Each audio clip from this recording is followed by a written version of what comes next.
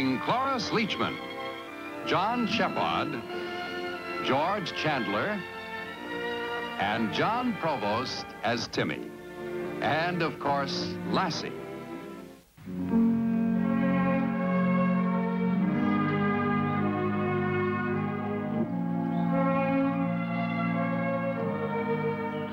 Hi, Dad. Hi, son. Hi, Lassie. Mom says that Teddy's supper's almost ready. You tell Mom to keep mine hot for me, and you two go ahead, okay? That's what I had to tell her last night. I can't help that, son. There's no timetable on the farm, and if I don't get this fence repaired, Jim Teal's cows will get in the orchard, and we won't have any apples. You tell Mom I won't be long, okay? Okay. Come on, Lassie.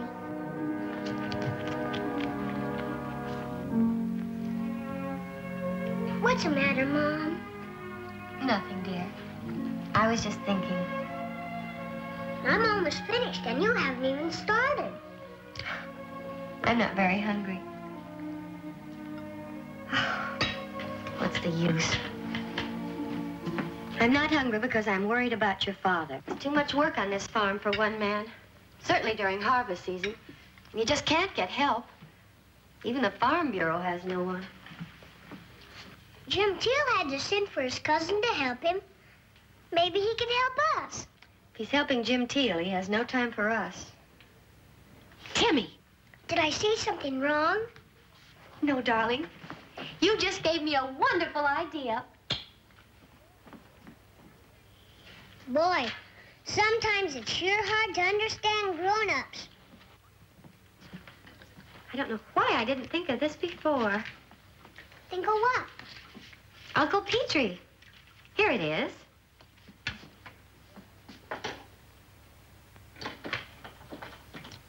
Who's Uncle Petrie? He's your father's uncle. Hello, Jenny. Ruth Martin. Fine, dear. Jenny, I want to make a long-distance phone call to Millvale, Pennsylvania. That's right. I want it person-to-person to Petrie J. Martin. Why are you calling Dad's uncle? You gave me the idea when you mentioned Jim Teal's cousin. The harvest season is over back east, and I thought Uncle Petrie might be able to come out and give Dad a hand. You'll like him. He's full of magic tricks, and he plays the guitar. How old is he? Uncle Petrie? He's sort of ageless. He says he discovered the fountain of youth. Yes, Jenny. Oh, fine. Hello, Uncle Petrie? This is Ruth. Yes. Just wonderful, dear. Oh, everyone's fine. Well, I'm glad to hear it. May I be excused? Oh, no, the weather's been fine out here. I'll tell you why I called, Uncle Petrie. We need your help. Thanks, dear. I knew you would. Well, this place is just too big for Paul to handle alone. He works late, he's up at the crack of dawn. There's just too much for one man. You don't know how much that would mean to me, Uncle Petrie. And there's plenty of room. Timmy's 7, going on 8. You'll like him, he's a fine boy. Oh, that's just wonderful, Uncle Petrie. Good. We'll expect you sometime Thursday, then. Timmy!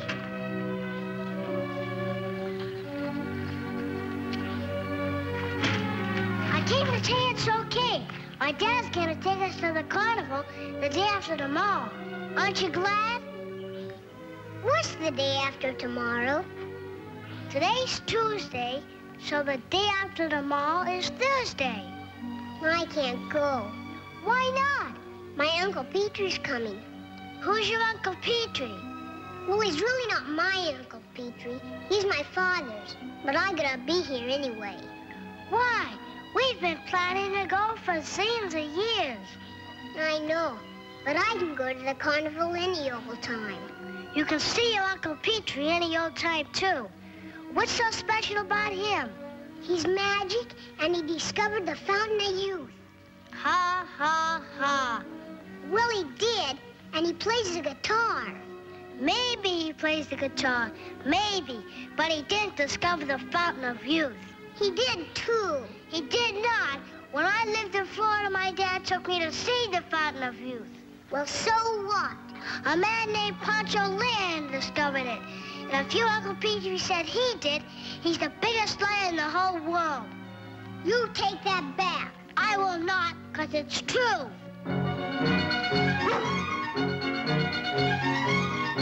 You do that again.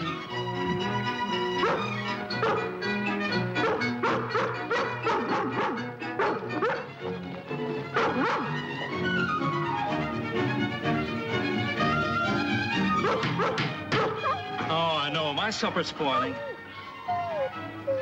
All right, I'm finished. I heard you. Let me collect these two. Oh, you'd think it was the end of the world. Okay, let's go.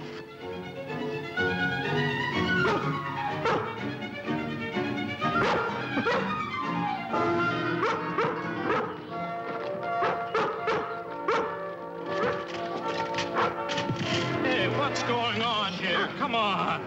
He called me a liar. I did not. You did too. All right. Now, that's enough. You fellas are supposed to be good friends. Now, good friends don't fight. They talk it over. Who discovered the Fountain of Youth? The what? The Fountain of Youth in Florida. Who discovered it? A Spaniard, Ponce de Leon. See, I told you. Is that what you were fighting about? Timmy said Uncle Petrie discovered the Fountain of Youth. What do you know about Uncle Petrie? He's coming Thursday to help you on the farm. When? The day after tomorrow. Thursday. Mom called him up on the phone. Ah. You better go home now, Scott, and tell your mother I'm sorry about the shirt. I'll get you another one. That's all right, Mr. Munn. I have plenty of shirts. And you better get cleaned up, young man, before your mother sees you. Scott, can I still go to the carnival with you and your father? Sure. Thanks. Come on, Lassie. Well, honey, why didn't you ask me first before you called him? Because if I had, you would have said you could work the farm alone. How long did you think I was going to stand by and watch you work yourself to the bone? Eat your supper. You're not talking to Timmy, you know. Sometimes it's a lot easier. That's not funny. It wasn't supposed to be. I don't think you understand, honey. I like Uncle Petrie. He's a nice old coot. Don't talk with your mouth full. But he's a dreamer. He's irresponsible. Well, he managed to earn a living for 40 years, so he can't be that irresponsible. And furthermore, he can certainly milk the cows and water the horse and feed the pigs and weed the truck garden. If he can find time between playing his old guitar and telling fantastic stories to all the kids in the neighborhood. Well, at least one of my men will welcome Uncle Petrie. Timmy? My, don't you look handsome. You and I have to plan a nice welcome for Uncle Petrie, and we haven't much time. Thursday is the day after tomorrow. I won't be here. Where will you be? Scott's father's taking us to the carnival. Remember I asked you? Well, that was a week ago. We had to wait until Scott's father could take us. Does it have to be Thursday? That's the only day Scott's father can take us. Maybe Uncle Petrie could take you Friday or Saturday. I promise, Scott. May I be excused? Yes, you may.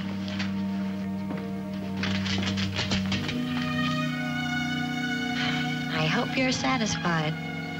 Me? What's it got to do with me? Oh, Paul. He's aping you. He sees you're being difficult about Uncle Petrie coming, so now he doesn't want him either. I haven't said a word to him about Uncle Petrie. You didn't have to say it to him. You said it to me. You know, little pitchers have big... All right, I'll straighten him out. How? I'll think of something before Thursday. Better be good.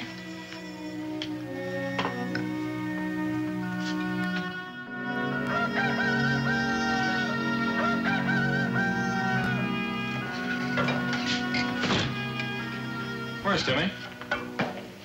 He's had his breakfast. She's getting ready to go to the carnival. Today's Thursday. You were going to think of something. I'm thinking. It's a little late, isn't it? Now, who started all this? Who called Uncle Petrie in the first place? Not me. Fine grammar for a college graduate. Not me. Don't change the subject.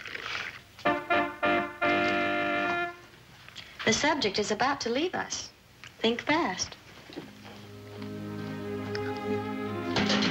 Whoa, wait up a minute, Skipper. Scott's father's waiting.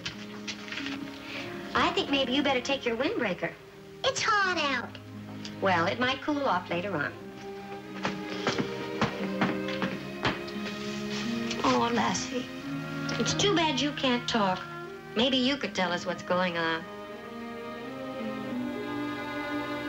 I've got it. Bye. Come on, girl. Well, Timmy. What? Come here, son. You can't take Lassie to the carnival. Why not? Well, for one thing, son, the carnival people don't like to have dogs around. She might get lost. How can she get lost if I watch her all the time? Well, you can't take her with you on the rides. So who'll watch her? Timmy! You can't keep them waiting, Paul. Timmy! All right, I'll leave her here. Come here, girl. Come here.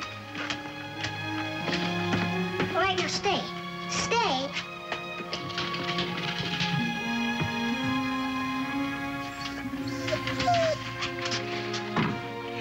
We're all in the same boat, Lassie. The carnival's more important than any of us.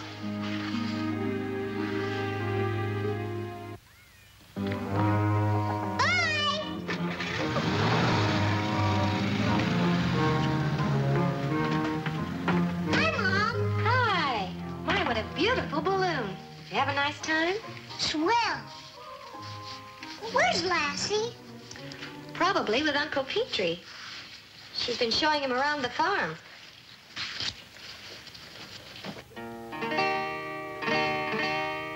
Down in Oh, they're in Uncle Petrie's room. The spare room. the valley so low, down in the valley, hear that lonesome wind blow. Oh,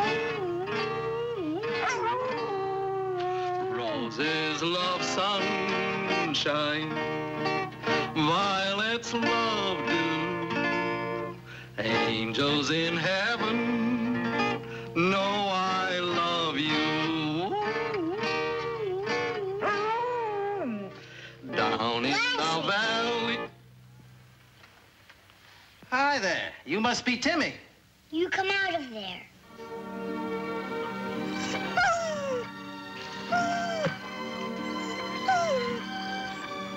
Don't you ever go in that room again. Do you hear? Now come on. Petrie, you got a mighty tough row to hoe. Then you tuck this end in here, and this end in here. You pull this over, like that. Bring this down, and what do you got? Perkiest little rabbit this side of the Mississippi.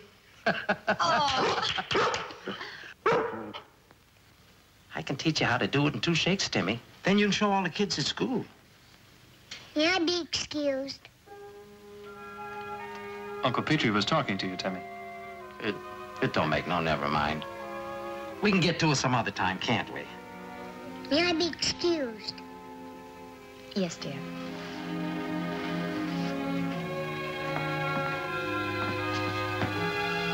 Lassie, come on.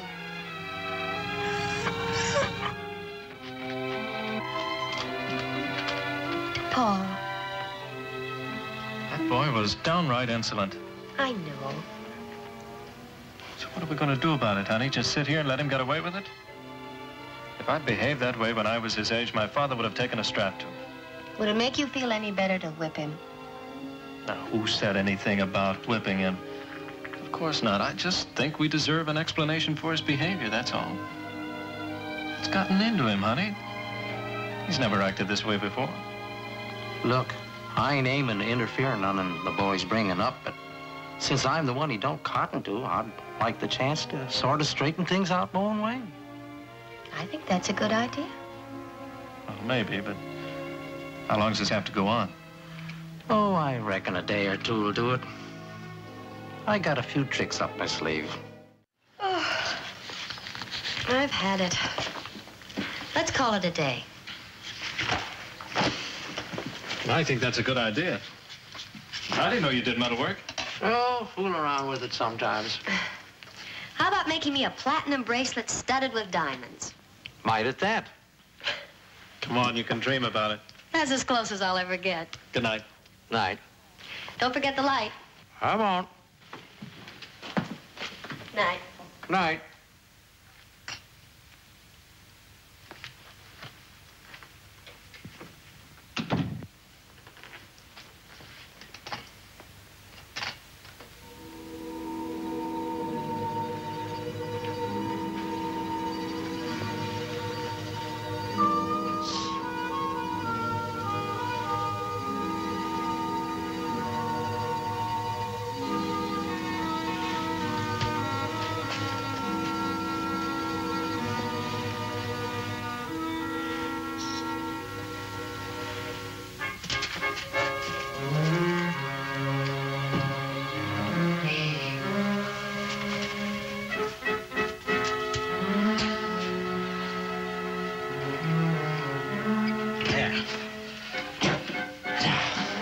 Just hop up there, girl, and just sit.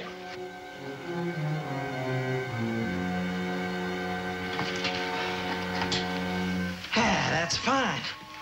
Couldn't be better. Now.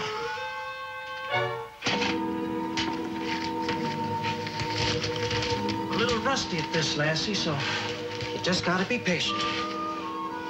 Turn your head a little more this way. Yeah, that's fine. Just hold it. That's a good girl.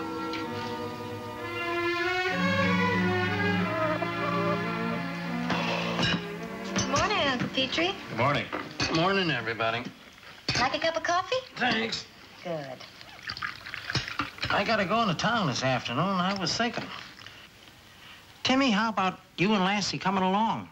You might talk me into buying you an ice cream soda. May I be excused?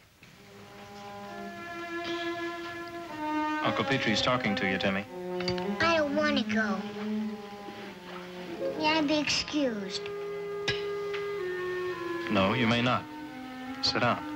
It's only common courtesy, son, that when someone asks you a question, you give them an answer. I think it's high time that we had an explanation for your behavior, too. This has gone on much too long. What have you got against Uncle Petrie? Timmy, I ask you a question. Do I have to tell? Well, if there is a reason for your behavior, I think we should know it. Mom told me that he said he discovered the Fountain of Youth. Then I told Scott. And Scott said he was the biggest liar in the whole world.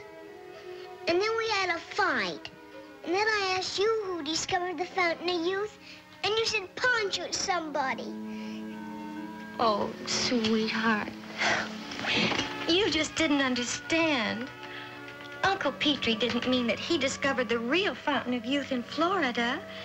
He just meant that he discovered how to stay young. It's just another way of saying you're never going to let yourself grow old. Now, do you understand?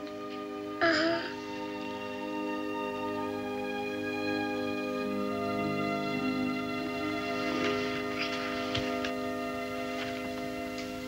I'm sorry, Uncle Petrie.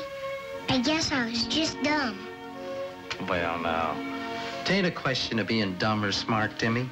It's like my old grandpappy used to say. Half the people don't mean what they say. The other half don't say what they mean. But bygones are bygones. And since you and me are friends now, I got something for you to cement our friendship. Lassie and me made it last night. Come on over, girl. You gotta be in on the presentation. There, now, give me your right hand. This here is a friendship ring. It means that you and me and Lassie are friends from now on. It's got a picture of Lassie on it. Yep. Look, Mom, look at Lassie on my ring. Oh, it's beautiful, dear. Look, Dad. Well, just wait till the kids at school see this. Thanks, Uncle Petrie. Thanks a million.